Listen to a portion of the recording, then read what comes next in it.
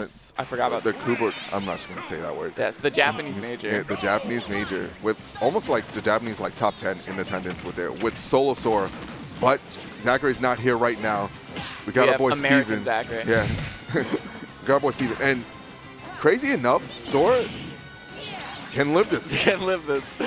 Oh my god. Yeah. Good, great save. That's some commentary 101, guys. But yeah, being one of the more floatier characters is actually kind of susceptible to some of Pichu stuff. But what's the big part right here is how good Sora is actually able to rack up damage with his nairs and fairs. Because he just has an auto combo that just does it for you if you get a one hit. Yeah, I feel like Pichu, one of their strengths is they're tough to hit. But I feel like Sora's got really big, floaty, long-lasting hitboxes. Yeah. You can kind of play around that strength of Pichu. And also, Sora has kill confirms that for normal characters can kill it like 90. For Pichu, can probably kill it like 70. And that F-Smash you think obliterated. 70? Yeah, probably. Probably like 50, 40. Tad bit rage, maybe at 0. Yeah. Oh. Okay, yeah, down smash gonna take it right there. Sora light himself too, though, getting down smashed. And wow, it totally just eats that Thunder Jolt when you fair one. And then you're still in the air. It can press more stuff. That's really good in this matchup. Yeah, that's kind of dope. I might play a bit of Sora now. Yeah. I've always liked Kingdom Hearts. Don't you know? I'm a huge fan. I love the Heartless. Roxas should have been in the game. Okay, but yeah. Okay, and that's actually a really good mix-up. Though it has a bit of lag, a lot of people are still wary of like doing the third one.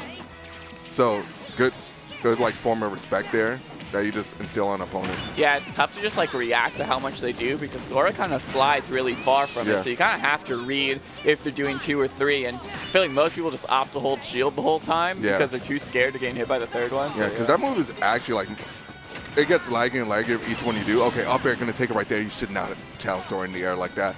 But yeah, the move gets laggy and laggier each time. Like the first one's like -19, the second one's like 30 or like 20 something, and the third one's like 39. Yeah, it can. So I feel like most people are gonna opt to cancel on the second one. Right here now, this is like the first time you're getting a nice combo. Just catching the roll. Never mind.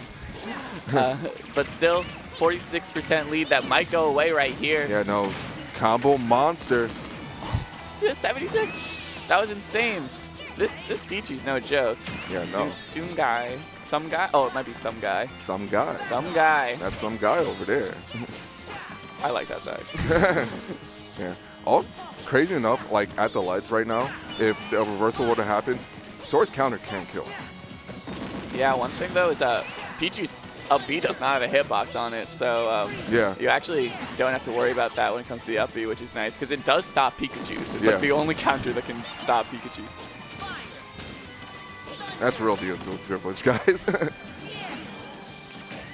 Ooh, good gip attack. That's one of the best gip attacks in the game. It is it? Goes like, look, I mean, I don't know exactly, but looks dash back F smash. Bowser length get up attack, and that is a Bowser length F smash right there. Anti-airing Pichu. It's got a really good upwards hitbox.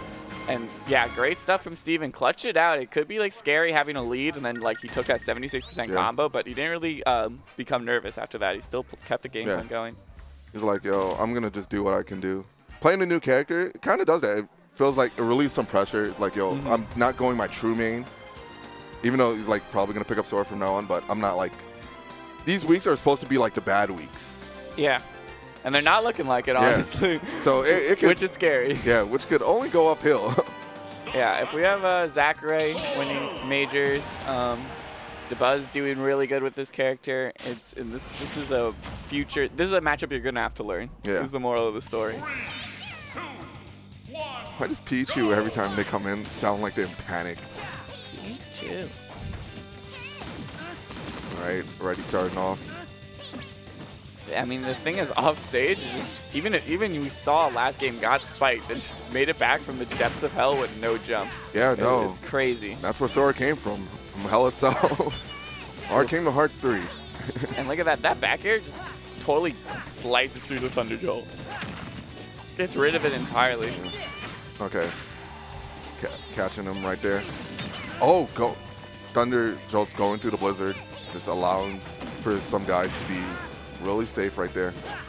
Yeah, and we've seen Steven really kind of not use projectiles at all, and I think it makes sense. Well, right there. But I think it makes sense because Pichu is not really giving you the time and space to projectile. And especially with Soras, they're pretty slow, at least the Thundaga especially.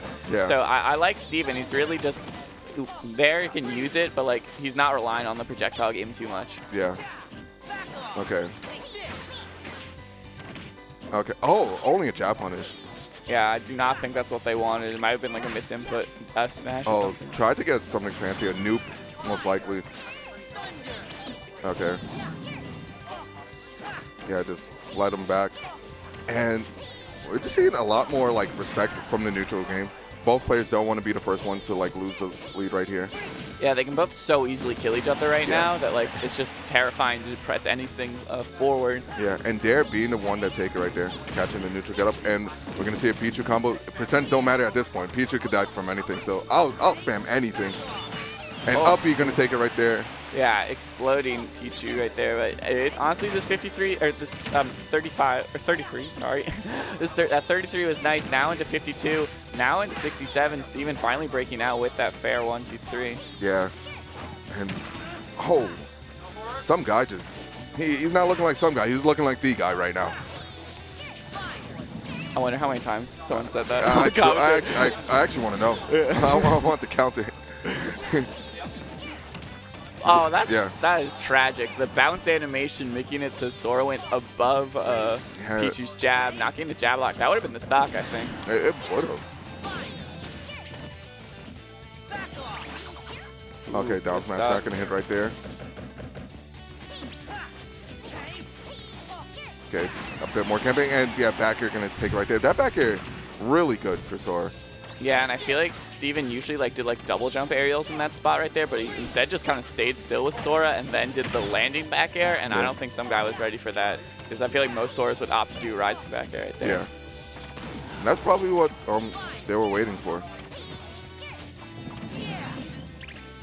Got up attack, yeah. And what's great about Thundaga is actually there's not a lot of end lag. You saw like how quickly he was just able to shield. Yeah, it looks like it has a lot more than it actually does, for sure. Okay, yeah, space back here. And that's going to start killing pretty soon now. Yeah, probably from at the edge of the stage it will kill right now, but I spoke too soon. Someone else is back here killed. Yeah, no more rage on deck. Ooh, that ice is it's such a, like Sora now is like a meta-relevant character who can consistently freeze people. Yeah. So I wonder if people are going to start learning how to deal with like being frozen, because I honestly still don't know quite what the mechanics of ice are. It's even crazy. You just mash out, but yeah. it's kind of crazy because his is like the best ice move. Because most of the other ice moves you need multi-freeze to like hit, while his is just one single hit. Yeah. It's really good. It's such like a unique spot to be in, being frozen in the ice. Oh, just caught the dash and that's it.